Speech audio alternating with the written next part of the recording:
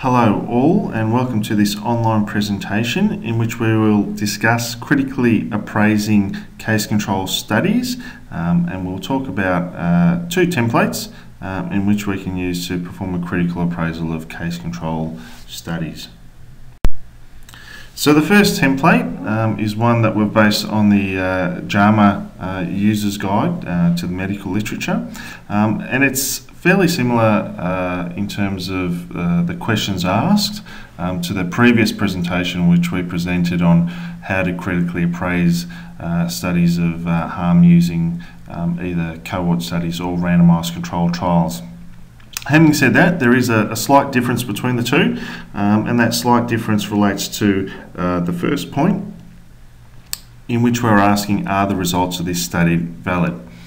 So, running through the questions, the first question asks, how were cases defined and controls chosen? And this obviously relates to an aspect of selection bias. We want to identify what the, inclusion criteria, so to speak, is of the cases and the controls, how they were identified, and how they were identified is relevant here because it will relate back to the generalizability of the study itself.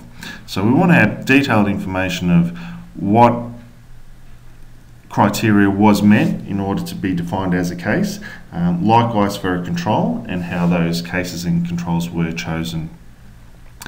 The second question, how was the exposure or exposures identified across the two groups? And secondly, was this consistent? So we want to identify that exposure was consistent in terms of its measurement across the two groups. So there's no difference there. That of course relates to detection bias, but primarily we want to identify how was exposure actually determined. So did it rely on accessing medical records or any other sort of clinical data, which would obviously have a much lower tendency or potential for recall or response bias, or did it rely on patient interviews, which of course would potentially increase the risk of recall and response bias in terms of determining exposure based on patient comment and recall. The third and fourth questions relating to the methodology of the study. So the third question, did the investigators measure all known confounders in the cases and controls? So again, we can look at the baseline characteristics and try and match up the cases and controls in terms of the demographics, so in terms of age, sex, other comorbidities, other risk factors. And if there are any differences, which can be the case, there has been statistical analyses done in order to adjust for any differences between the two groups. That way, if we do have a difference in terms of the exposure and the outcome, we can be assured that any differences between the exposure and the outcome is attributed to the actual exposure and not to any other confounding factor. And finally, we asked what type of case control study was performed. And we asked that question because we want to identify, are there any limitations associated with this design? So as I mentioned, we can have case control studies in which we basically rely on patient data to identify exposures and particular outcomes. We can have case control studies that have been nested within other studies, for example, nested within a randomised controlled trial or nested within a cohort study. We can have case control studies in which the data has been linked to various databases. So that type of data collection and case control study is going to be somewhat more robust than a study that hasn't been linked in terms of its data collection.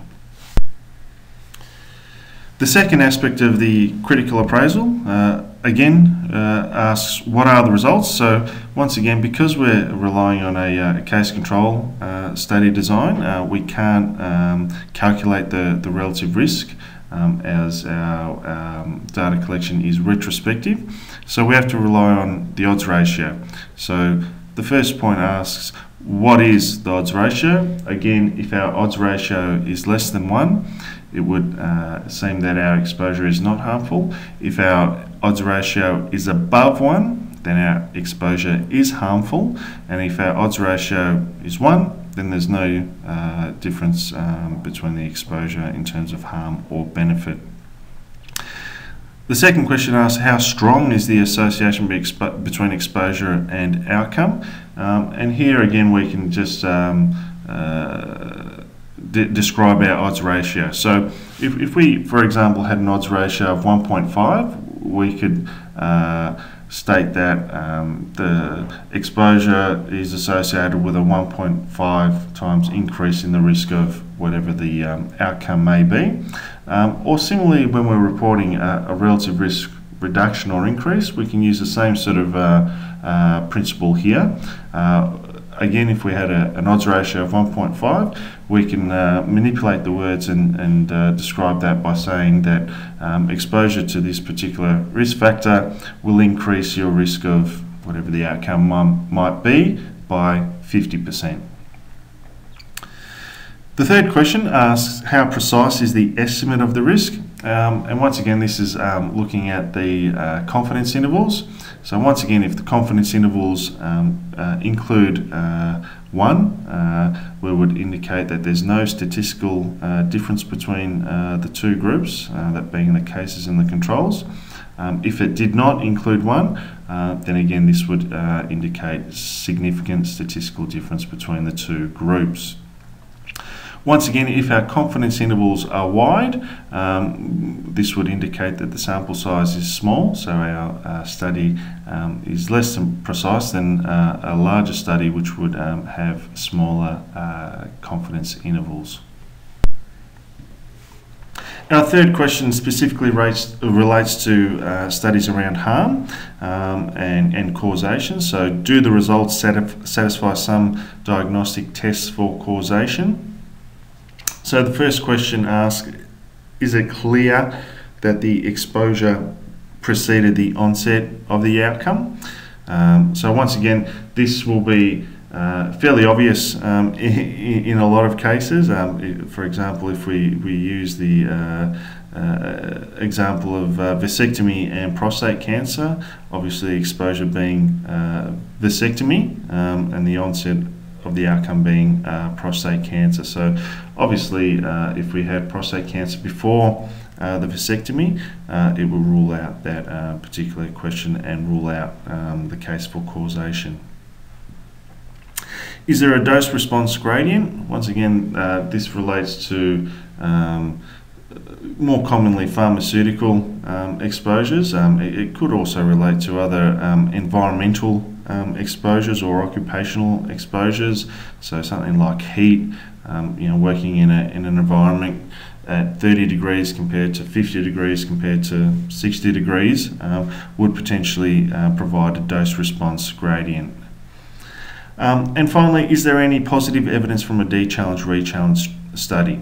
So again, this question may be difficult and not applicable to a lot of cases in the event that we are providing the exposure and seeing what effect it has on the outcome, and then if possible the re-challenge strategy being what happens when we remove the exposure. So once again, for something like a case control study, this may not be possible depending on the type of exposure that we have.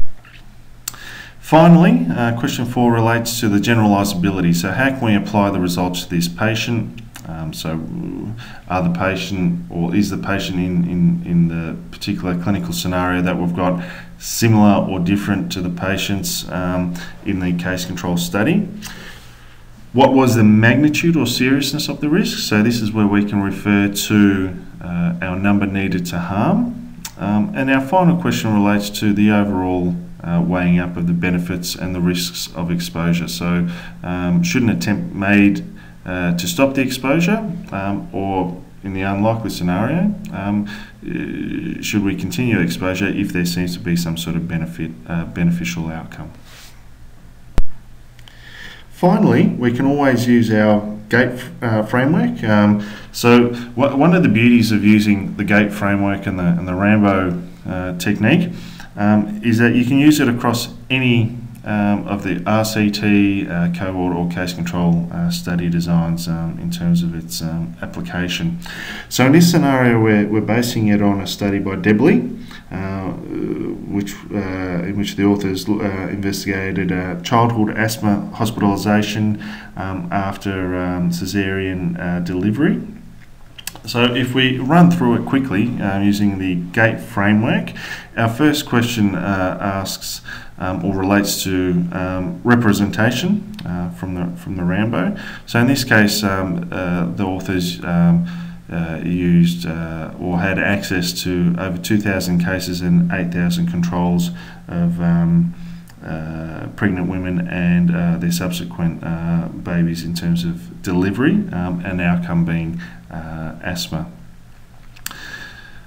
So in terms of how they were allocated and where they were sourced from, the cases were sourced from a hospital database, and controls were a selection of children born during the same birth years without asthma. So our cases and controls have been clearly identified. In terms of attrition bias or attrition in this case relating to the Rambo technique, we don't have any attrition. It's one of the beauties of a case control studies. As mentioned, data collection is retrospective, so the outcome has already occurred, so we're not going to have any attrition bias. So of the 10,000 odd potential cases and controls, 10,000 completed the study. Again, we've identified our exposure group, so 2,028 cases of asthma, and then 8,292 controls, so random selection of children without asthma. And with this particular study, they were able to link the data to various databases within hospitals, so that, I guess, has further strengthened the data linkage and the data collection, and the investigators were able to identify with fairly minimal recall, response and detection bias, exposure and outcome status. So if we then divide the particular cases and controls in terms of their exposures, of the 2,028 cases, 385 in this particular case had a caesarean section, as opposed to 1,643 that did not. And of the controls, 1,239 had a caesarean section and 7,053 did not. So when we go to calculating our odds ratio, we get an odds ratio of 1.33.